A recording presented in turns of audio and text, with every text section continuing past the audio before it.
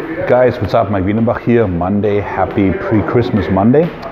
Today we're talking about muscles that don't develop or where you might have a plateau and what to do about them. So when you have a plateau in a muscle or you're stuck or you just can't grow, the issue is usually, as always, activation, okay? So let's say your chest is stuck. The main reason is probably you're doing this, okay? So let's fix it. If you don't have these handles, by the way, you're missing out. So you're driving your elbows together, okay? Not the hands, just the elbows. The elbows, the elbows, the elbows, and nothing but the elbows. So by now, you should have a good feeling on what the chest does, which is this. So that would be the starting point. A couple sets where you work on scapular retraction, bringing the hands together like here, okay?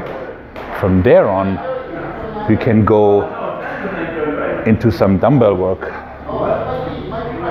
where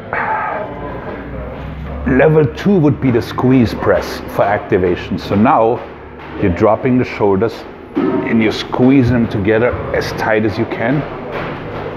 Squeeze the dumbbells. Make sure you keep it not locking out. If you're locking out like so, it becomes triceps. So you want to be back down here, squeeze, squeeze. Then from there on, level 3, actually first exercise would be the elevator press. So you're coming down, shoulder blades pinched, and you start here, quarter press, back down, half press, back down, up. Coming down, quarter, half, up. All this while maintaining constant tension. So that will be your third exercise. And then to finish up, I recommend the Chuck Norris push-ups, where you're pushing away the earth. Just where you be going like this, warping the hands. So that's it for the chest. You have to really get this motion down, otherwise you can't grow it. Back. When training back, most people cannot do this. They cannot sit on their lats. If you can't flex your lats, they ain't gonna grow. So to start out with, I recommend flex deadlifts. We just come down and then you sit on the lats. Come down, sit. I don't mean sitting literally, okay? Everybody got that? Then level 2, I recommend the Lukma, no hands, pull down, which way you'll be using the ab for the hanging pig leg raises, and you just focusing on your elbows. We let the hands loose, drive the elbow through, squeeze the lats as hard as you can.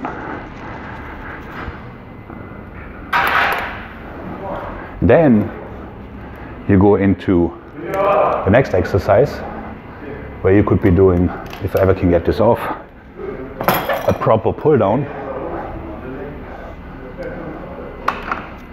First I go a little bit lighter, but I do it kneeling behind. So I have no means of cheating. It's going from here to here. Then, for my main work set, you could either be doing a mechanical drop where you go 6 reps, 2 for 1, 2 arms pull down, 1 arm goes up, then 6 reps pulling it apart, and then 6 reps pulling straight down. Or you could also manage the sternum pull-up, where you'll be going, as the name implies, sternum to the bar. And now we take a commercial break to set up more equipment. Be right back. And we're back. Shoulders. So shoulders is really medial and rear delt. Most people are overdeveloped as is in the front. we won't be doing any of this. So medial, the issue is when people do a side raise, they really do a shrug. So the first thing that goes up is their shoulder, and then they somehow yank it up. You must, under all circumstances, always, ever, pull from the elbow first. You also want to work the strength curve, so from here to here, and then finish up the top of the strength curve. So now you'll be looking at a proper side raise. If you're in the market for more like an overall power, I recommend the Scott press, where you'll be about here, and then drive the head forward,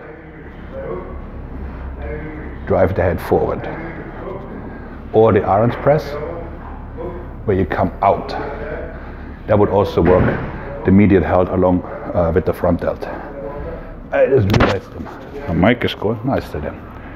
So now for the rear delt, we talked about that the good news is people start training it more.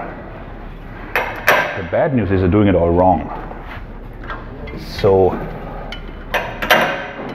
what you usually see is this. That's not how it works. Flex the tricep, lock it in, and move out from here to here. It's really like only like 6 to 8 inches. You could be doing, to further fatigue, some sort of an elevated row. Just pull very high. But for the initial rear fly, you want to start here, flex the tricep, and move out. Speaking of triceps, remember the little mushroom grips people like? That's pointless. The tricep flexes here. So if your motion stops here, you're doing it wrong. So the first thing you gotta do is get your shoulder blades down and back. Then there could be a motion where you're driving from here to here and really squeeze all the way out without ever losing the shoulder blade. So you got to consider this. There's an insertion, there's an origin. Sorry, an insertion and origin. They have to come together, but only one can move. So if they're both moving like so, you can't create tension. So you're holding it here, then drive through like that. Now, as you can see, only one attachment moves. And then of course you could work in the 3 steps and all that sort of thing. With the biceps, the problem is that most people, the first thing they do is this, right? But now it's a front raise. So in order to train your biceps, the first thing that has to move is your forearm. So again, you can never lose the lat. So if you see it here,